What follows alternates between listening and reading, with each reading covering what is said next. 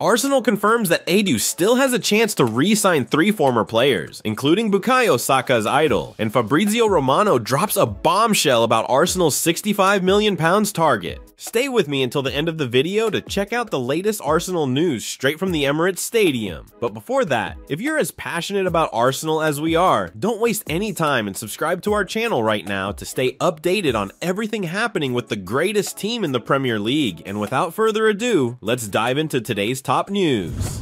Arsenal still have plenty of work to do in this summer's transfer window. After turning David Raya's loan into a permanent deal and signing Riccardo Calafiori from Bologna, the Gunners are looking to make more moves. There are rumors that Mikel Merino is on the verge of joining Arsenal, which would be an excellent addition. However, the Gunners still need more reinforcements. They need to strengthen their goalkeeping options, find an attacking midfielder to replace Emile Smith Rowe, and bolster their attack. Gaspar and Mikel Arteta could make some savvy moves, possibly even bringing back a few former Arsenal players. And the first one would be the goalkeeper Wojciech Szczesny.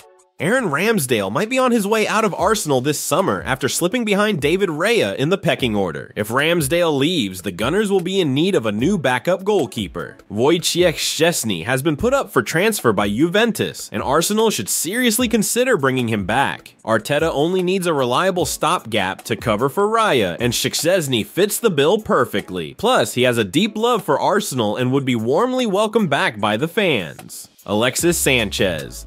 Alexis Sanchez is now a free agent after leaving Inter Milan, and he could be a solid option for Arsenal. The Chilean was phenomenal during his time at the Emirates, and although he left on sour terms, he's since admitted that leaving was a mistake and has frequently shown his love for Arsenal on social media. Interestingly, Sanchez is also Bukayo Saka's idol. The Arsenal number 7 has shared how he grew up watching Sanchez and admired him as a player. Even at 35, Sanchez still has the skills to contribute for another season. His versatility across the front line would provide Arteta with valuable options. Plus, the fact that he's available on a free transfer makes this potential signing even more appealing. Eberechi Eze.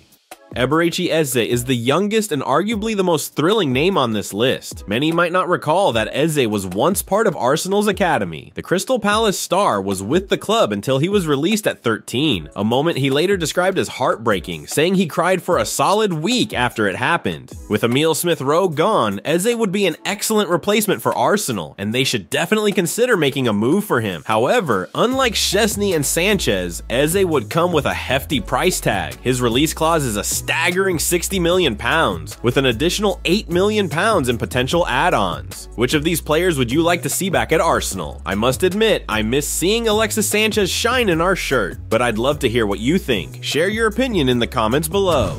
Fabrizio Romano drops a bombshell about Arsenal's £65 million target. Arsenal have been eyeing several strikers, but Tottenham Hotspur are also hunting for a new forward. Names like Alexander Isak and Victor Gyökeres have been linked to the Emirates, but given their high price tags and the form of Kai Havertz, these deals seem unlikely. Recently, reports surfaced that Arsenal had renewed their interest in Gyökeres, but they were put off by the high asking price set by Sporting Club de Portugal. Eddie Nketiah is expected to leave, but Arsenal turned down offers from Marseille, as they didn't meet their minimum asking price of £30 million. Frustrated with the Gyökeres situation, Arsenal have been linked with a surprising move for Bournemouth striker Dominic Solanke. However, Tottenham is also interested in him, which could ultimately work in Arsenal's favor. Tottenham advance in deal for Arsenal target Dominic Solanke.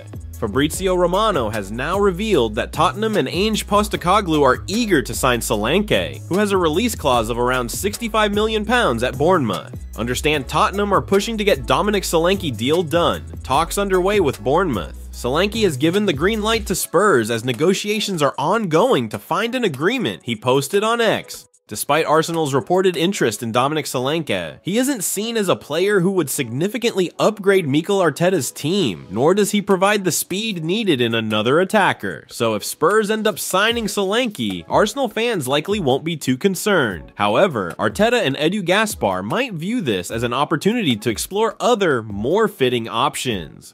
Bournemouth could turn to Eddie Nketiah as Dominic Solanke replacement.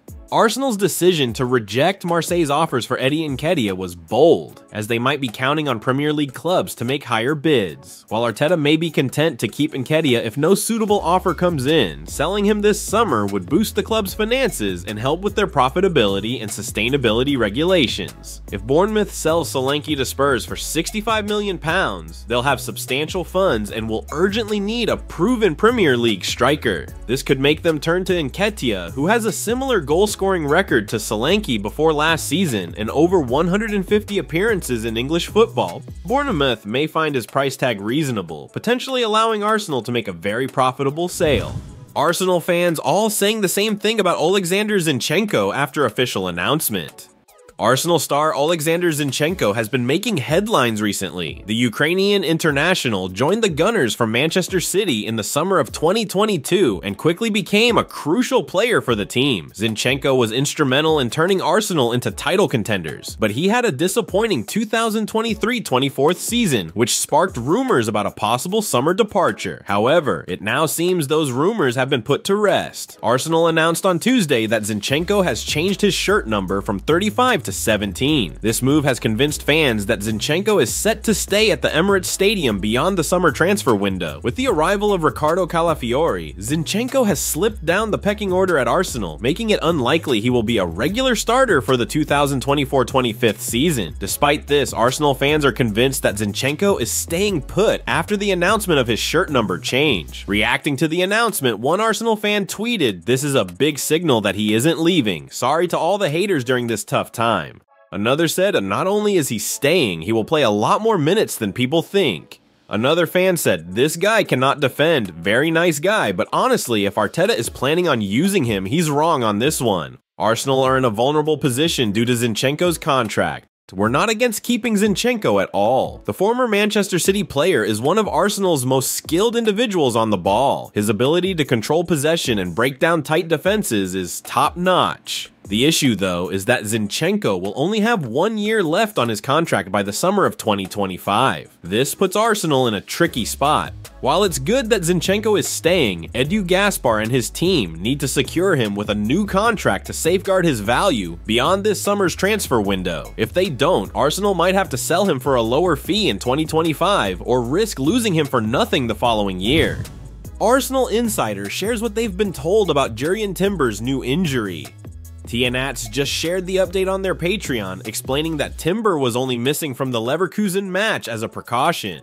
TNATS has clarified that Timber's injury is to his foot, not his knee, as widely reported. The Dutch defender might be available for Sunday's game against Lyon, but it's not guaranteed. Losing Timber for an extended period would be a major setback, given his importance to Arteta's plans, even with Riccardo Calafiori joining the squad. Timber and Calafiori could frequently compete for the starting spot on the left, although Timber is versatile and can play in all 4 defensive positions. Additionally, Timber could provide the opportunity for Arteta to rest key players like Saliba and Ben White, something he couldn't do last season. Arsenal fans will be hoping this update is accurate and that Timber can return in time for the Lyon match this weekend. Well folks, those were the main news for today. If you enjoyed the video and want to stay updated on everything happening with our beloved team, you know what to do. Subscribe to the channel now and hit the bell icon so you don't miss any updates. Thanks for joining us, and until the next video.